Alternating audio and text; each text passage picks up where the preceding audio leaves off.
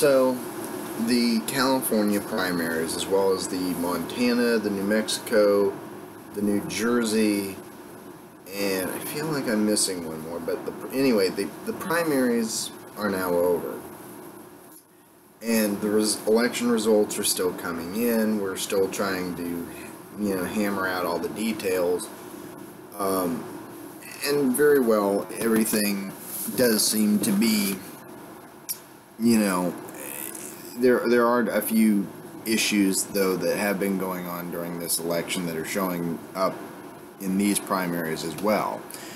Now, it's too early to basically assume who has won the Democratic primary, and it's really kind of one of those things where we can't really be sure until July 25th when superdelegates cast their ballots.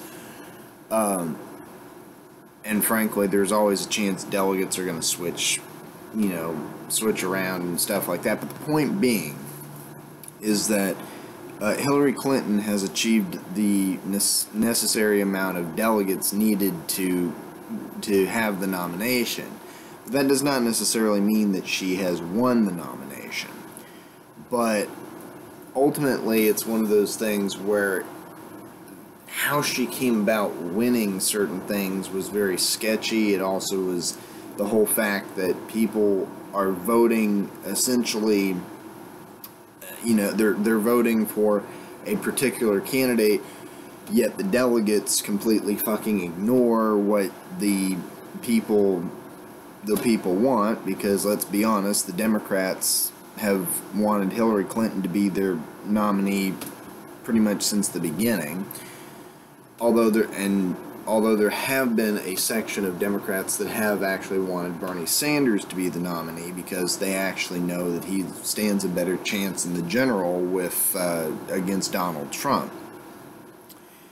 But of course, in this election, we've had a very corrupt election going on in the United States, and I mean, to even the outsiders looking in, it's very obvious that America has a very corrupted form of democracy, and but essentially that's bourgeois democracy in general. I mean, this is the extreme level of bourgeois democracy, desperation of where it gets to, where they will literally rig elections in order to basically make sure that their candidate is chosen.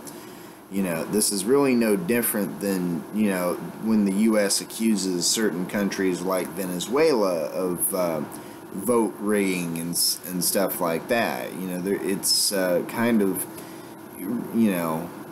at this point, I don't really think that the U.S. has much of a say in trying to accuse people of vote rigging when basically both their parties have done the same thing.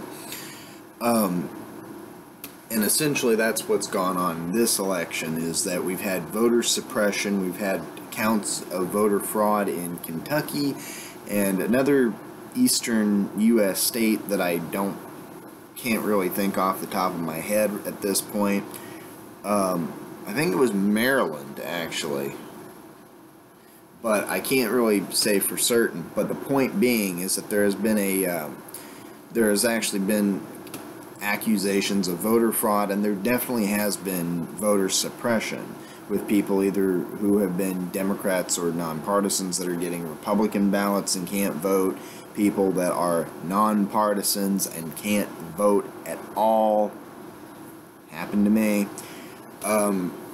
It's one of those things where it was all this sort of bullshit has been happening. Party members even getting purged, such as the 30 some odd delegates in Nevada that were not able to, that were Bernie-crats that were not able to vote for him during that. So there's been a lot of suppression, and of course, I think a lot of this also has to do with voter ID laws in certain states. I think this also has to do with, the fact that certain parts of the Voters' Rights Act got struck down a couple of years ago. So, I mean, there's a series of issues that has led to this. But essentially, to say whether or not Hillary's won the nomination would be doing what every other damn media outlet has done, and that's calling it way too early. That's not what I'm here for. But I am here to basically say, in the event that it does become obvious, I mean, the whole thing is that Bernie Sanders has said himself, if he does not win the nomination, he plans to have a independent run, which, you know, all in favor, whatever. But let's just put that aside for a minute. Let's say for hypothetical situations that Hillary Clinton's the nominee, okay? She goes into the general election. She's up against Donald Trump. Many polls have already that were seeing her winning now actually say that they're neck and neck, or even her behind by a couple of percentage points. That's not a good thing to have. Whereas Bernie Sanders was winning polls against Donald Trump from anywhere from 52% to 58%. I mean, you'd think that he would be the logical nominee for the Democratic Party, right? Well, the problem is that there's this level of McCarthyism that still exists within both parties, frankly, and especially the Democratic Party today. There is this American, along with the idea of American exceptionalism, there's this idea of McCarthyism, that somehow socialism is bad, that any form of socialism, in this case social democracy, that any sort of basically challenge to the bourgeoisie is basically seen as a threat, and that the bourgeoisie will use any means necessary to quell that threat, to basically stamp it out, to get rid of it. They'll throw any amount of money to basically, you know, suppress it, and that's exactly what they've done. That's exactly what the Democratic Party is doing, and that's also why you see a lot of this fracturing in the Democratic Party that we haven't seen up until this year. Now, the Republican Party, on the other hand, we're seeing the dying of that party. You know, we've been seeing that from a mile away. It's obvious that that party is going to die within the next couple of years. But the Democrats may end up having a little bit of an issue themselves, and that's what a lot of this has been about. But let's just say, for all intents and purposes, and by the way, I'm in no way endorsing Bernie Sanders. I voted for the dude. Well, I basically, by doing that video I did to the message to the delegates, I'm essentially entering into an oral agreement, participating in the bourgeois political system. Yes, I am voting for him. I am most likely going to try to vote for him in the general if he runs as an independent. I haven't made up my mind yet. I don't know, whatever. I'm basically saying that if participating in the bourgeois election, I'm voting for the man. That's simple, whatever. And I know I'm going to get flack from other Marxist members in my community for saying that, and I don't fucking give a damn. It's my choice. I'm an American, I'm participating in the American system. I'm voting for somebody. Fuck it. But right on down to it, I do have my issues with the man on certain things. That all aside, I'm basically saying this, though. If Bernie Sanders does not get the nomination, I personally think that Californians need to start basically putting the motions forward for independence. And, we're going to figure out, by the coming week, we're going to know what the election results are, how our delegates voted, and already we know how some of our delegates voted. We know that our governor is voting for Hillary Clinton, despite, which I find just absolutely ridiculous. I mean, here this man goes on bitching about Donald Trump and the wall and talking about how we need to protect Californians from the rest of the country, and then this man endorses Hillary Clinton. This is the complex mind of Governor Jerry Brown. But all that aside, if Bernie Sanders, 2 out of 1 Californians were going to vote for Bernie Sanders. That was just the whole thing. And if our delegates are going to ignore us and everything else, and Hillary Clinton were to get the nomination, it's one of those things where I think that Californians as a whole need to basically start their move towards independence. Now, I don't have enough time to talk about it in this part here, so I'm actually going to make a part 2 discussing that. But I wanted to basically make everything clear about what's going on with this whole scenario with the Democratic National Committee. There's been calls for having the chairwoman step down. The party itself has just become fractured between, the Hillary back, mainline statist group of Democrats and the more neoliberal Bernie-crats, as they're being called, that are within it. And essentially there looks to be the potential of a party split. A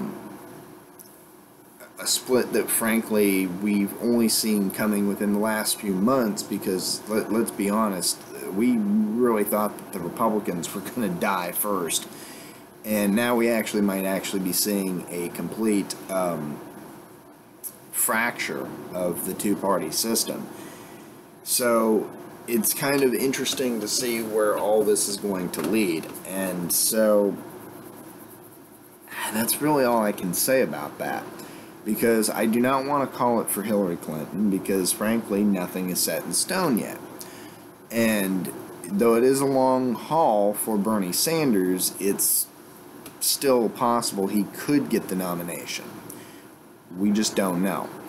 And frankly, with the whole, again, I've mentioned this in my first attempt, and I'm going to mention it a little bit here. Whenever there is this fight for any sort of social change, in this case social democracy, there's always that challenge by the bourgeoisie to, again, stamp it out. And that is exactly what's going on. And Sanders represents pretty much this new neoliberal movement. He represents this radical form of liberalism, social democracy, if you will, that he's trying to introduce into American politics, and to many Americans, and to especially to the status quo, to the bourgeoisie. That's a challenge. That's a threat to them. And so my advice to those that are sticking with Bernie: continue the fight, the hard fight, no matter what. Because you may not be willing to do actual revolution, and let's be honest, what's going on here is not an actual political revolution. It's not an actual revolution. Revolution without actually overthrowing the ruling class is not revolution. It's just simply reform. It's bourgeois parliamentarianism. So my advice is to continue the struggle, by any means necessary, by basically just continuing to fight for your candidate. And so, because by simply giving up, you're not only not doing revolution, you're not even doing reform at that point. It's all about continuing the fight. It's all about struggle. As a Marxist, person, I'm trying to give this advice to you. Continue the struggle, because nobody wins without continuing the struggle. That is the point to fighting for what you believe in. But anyway, I will be doing the part 2, which is more about the California independence dynamic, about all this, in the next part, which I'll release after this one. So until then, I will see you guys on the other side. Later. What's wrong with being confident?